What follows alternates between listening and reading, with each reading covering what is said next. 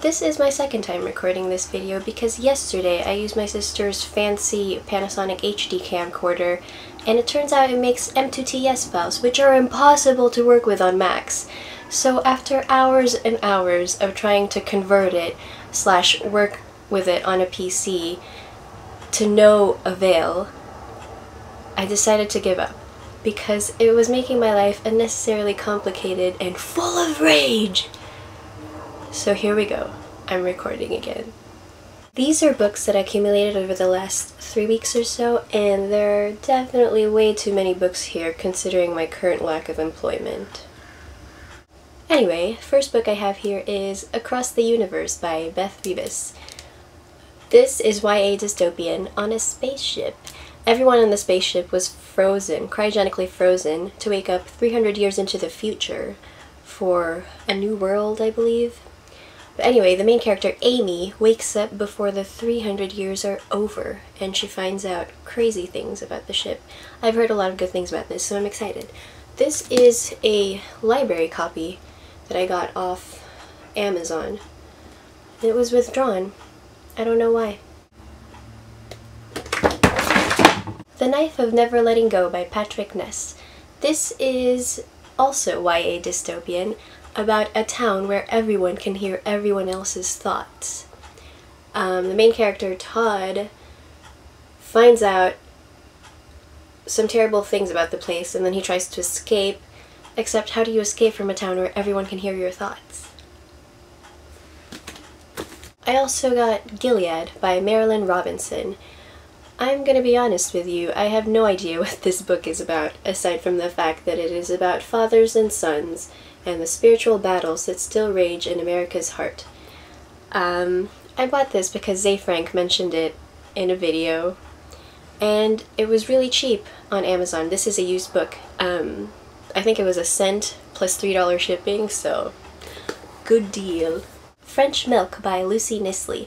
This is a graphic documentation of a 6-week trip that the author, Lucy, and her mother took to Paris. From Costco, I got Middlesex by Eugenides.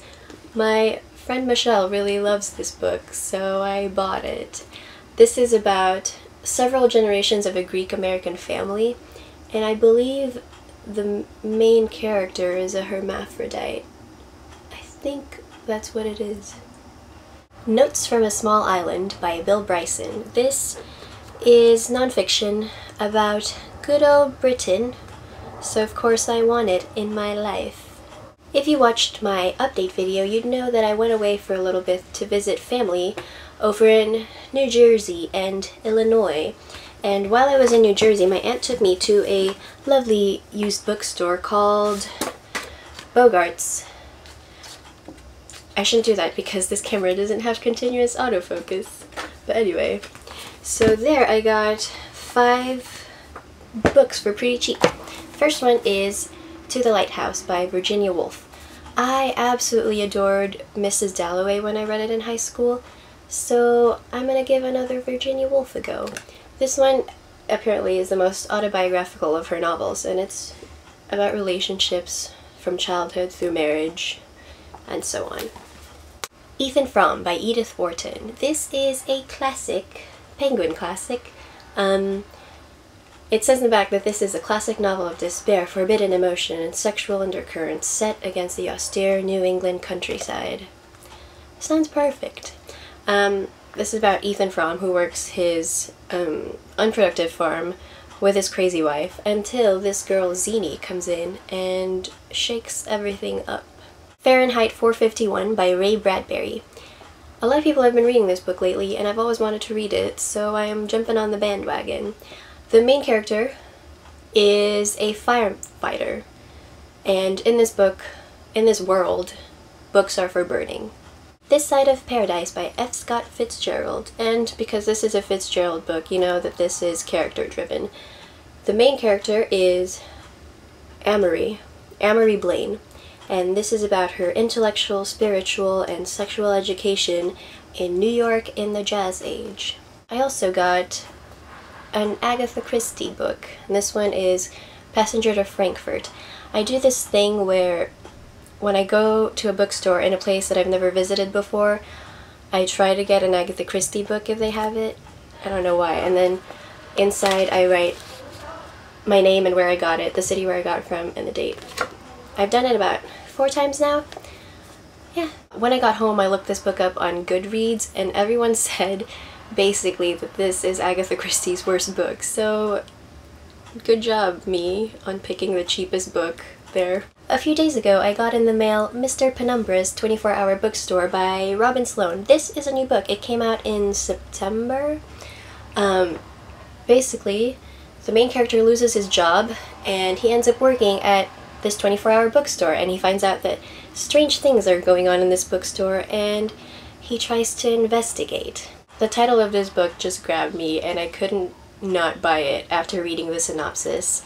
Also, I am crazy about this cover. It is a bunch of yellow books embossed on the page. Just, I love touching it. And the title looks like it was scribbled in Sharpie. It's so beautiful. Even the spine is Sharpie looking. Also, I put this on my nightstand yesterday and it looks so beautiful there. I might just keep it there forever. But when I turned off my lamp and it was all dark, I found out that it glows in the dark. All these yellow books glow in the dark. It was such an amazing moment. I screamed.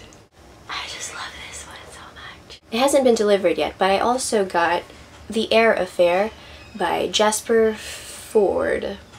I wish I had continuous focus, autofocus, so I could do this, but I can't. Anyway, this is the first in the Thursday Next series, and it's about this fantastical, surreal England where literature is taken very, very seriously, and you can literally walk into a novel or get lost in a poem. Thursday Next is the name of the literary detective who is the main character of the book, and Thursday needs to investigate the kidnapping of Jane Eyre. I found out about this book on Goodreads and I had to buy it. Lastly, I have a Kindle haul. 13 Reasons Why by J. Asher. I read it on the flight back from Chicago and I really liked it. It's about Hannah Baker who commits suicide and the reasons why she did it. It was very powerful and very heavy. I was like this on the plane, right next to this guy I didn't know. I also got The Casual Vacancy by J.K. Rowling. I got it on my Kindle because my friend Joel gave it to me for free. I am about 35% into this book and it's really interesting so far.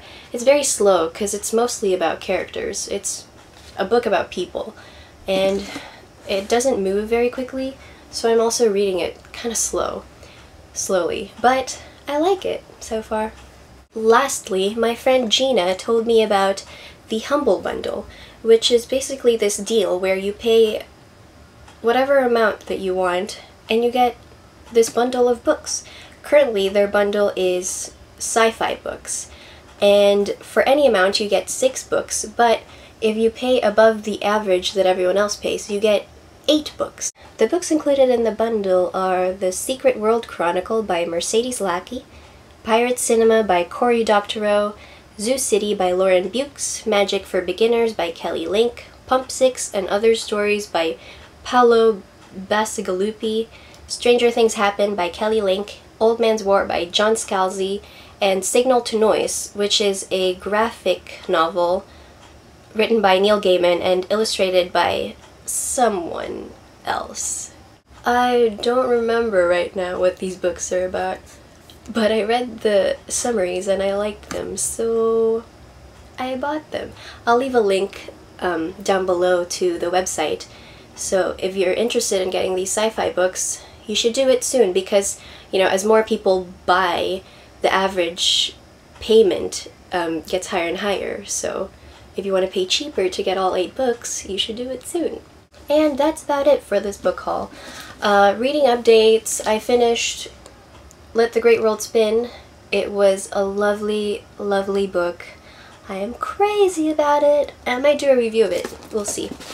I'm currently reading Casual Vacancy, and I want to read, before the end of the month, Dracula and Frankenstein, because I feel like those are two classics that I should read.